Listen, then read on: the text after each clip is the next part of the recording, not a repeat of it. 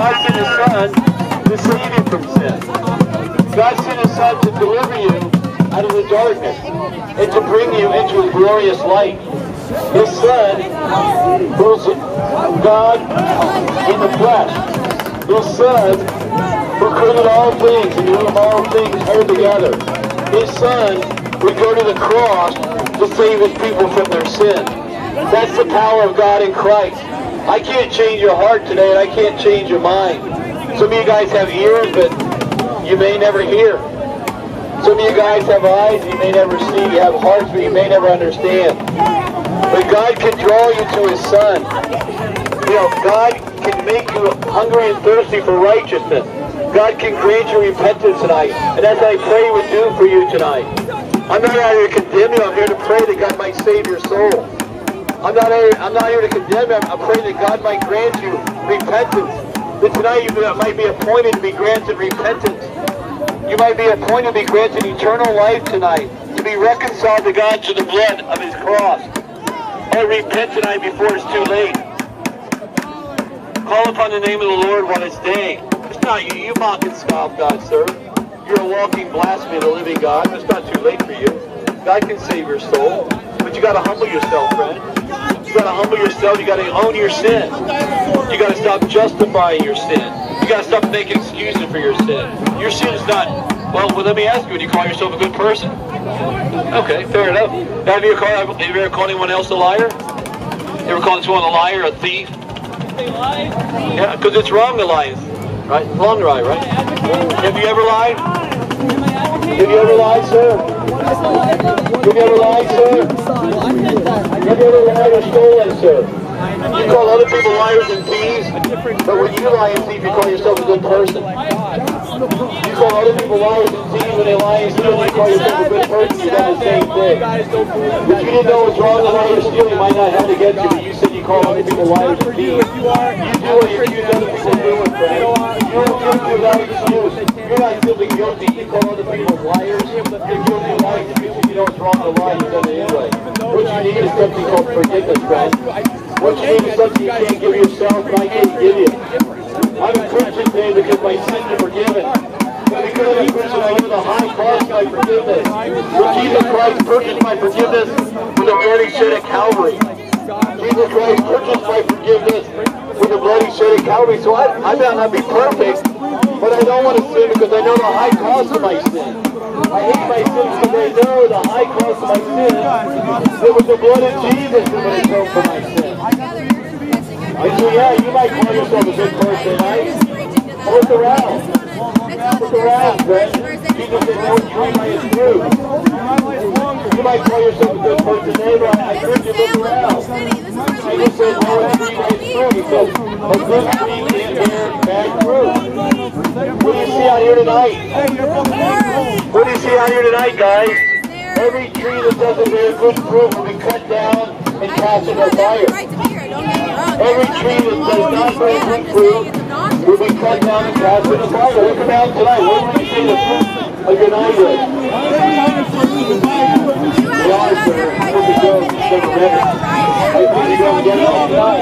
Open up tonight, so read the book of Job. You're going to hear about a beast with a tail the size of a shiny tree. I encourage you to pick up and read the Bible today, sir, and ask God to show you the truth about Himself. Will it be done before heaven? Yeah, I encourage you guys tonight. You spend so much time out here in February Park. Go and read your Bible tonight. I encourage you to get on your knees before the Lord and ask Him to forgive your sins. I encourage you tonight to get along with God and confess your sin. And ask God if the blood that Jesus shed was for your sin. Ask God to investigate your life for your sin you committed. Oh, God commands all men everywhere to repent and believe the gospel of Jesus Christ. God commands all men everywhere to repent because God has appointed a day in which He will judge your world in righteousness. He will judge by the man He appointed, and He proved up by raising Him from the dead. It's not too late for you, my friend. But today you're going to stand before God and give account for the way you live your life. But Jesus said, "I'm the way, the truth, and the life. No one comes to the Father but by me." You can either stand before God as your Father, you can either stand before God as His Son, or you can stand before God as your judge. And the just judge of all the earth will do right. God will in no way clear the wicked. But you can focus on it as your Father, be seen by His Son, because you've been purchased by the blood of His Son, Jesus Christ. Oh, repent today, believe on the Lord Jesus Christ. Call upon the name of the Lord. Whoever calls on the name of the Lord shall be saved. If you confess with your mouth that Jesus Christ is Lord, if you believe in your heart that God raised Him from the dead, if you confess in His salvation and believe in His righteousness, you shall be saved. Those who believe in the Lord and those who call upon His name will not be put to shame. Repent today and believe in the gospel of Jesus Christ. Believe in a saving way that Jesus Christ took your sin by Himself and died in your place of Calvary. The blood He shed was your sin committed. Believe in a saving way that God raised Him from the dead, that your sin debt was paid in full. Believe that He paid the debt you couldn't pay. He paid that debt with His blood. His precious blood was shed for the sin you committed. Believe that now you can have peace with God through Jesus Christ. Or believe that you're saved from your sin because Jesus Christ died for your sin. He's dead. Believe you can be set free from the power of sin because He is more powerful than your sin. Oh, call on His name.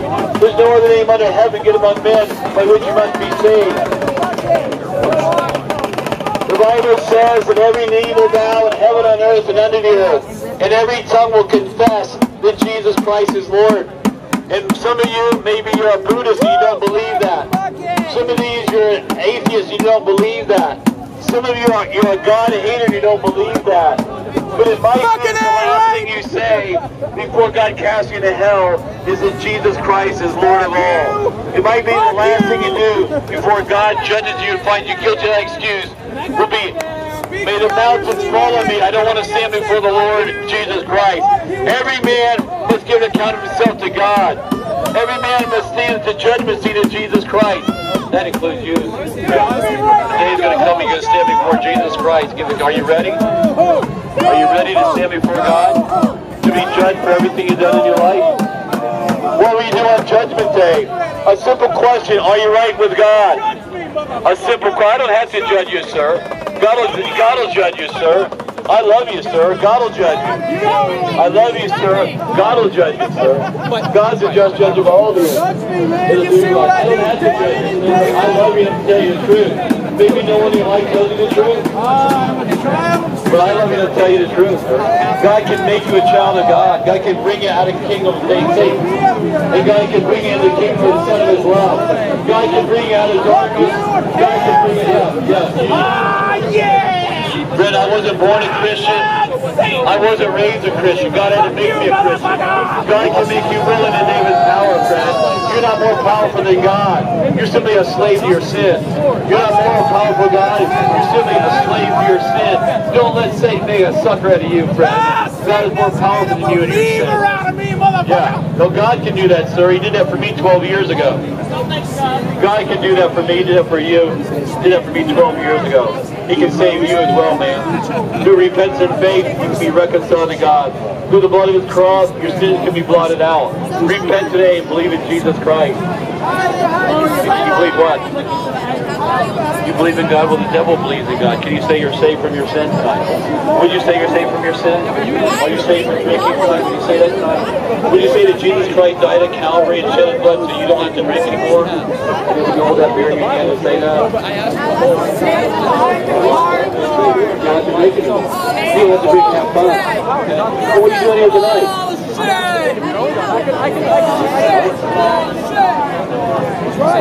Would you say to someone today what you're doing is glorifying Jesus? He said whatever you drink, whatever you eat, however you dress, whatever you... No. Let it all be for the glory of God. So you can go home tonight and say, I want to glorify Jesus. Has God really made you in love with Jesus? Has God made you fall in love with Jesus? Is that what you love tonight? Do you love Jesus? Do you love Him more than the world? Are you willing to forsake the world that you might have Jesus? Would you do what that woman did when you pour out everything because you love Him so much? Would you be willing to forsake everything you might know Him and count everything else as lost Would you? Savior, rock Amen. star, Amen. Jesus. Okay. Well, I encourage you. Okay, I encourage you to go in your mirror and Awareness day. I love you enough to put aside the world. I love you enough to pour out everything the world offers me, all that I might have a life to get in Jesus. Okay? Okay, man. Go and look in the mirror and tell Jesus how much. Jesus said, if you love me, obey me. I should be more Love without obedience would be called hypocrisy. If you love Jesus, go and look in the mirror tonight and say, I love you, Jesus, and I want to glorify you. Right, and that's why I had asked the question what brought him to... See, you try to be nice, and people just try to take advantage of you. It's a sad thing. Sad thing. What commanded? Well, the Bible says everything you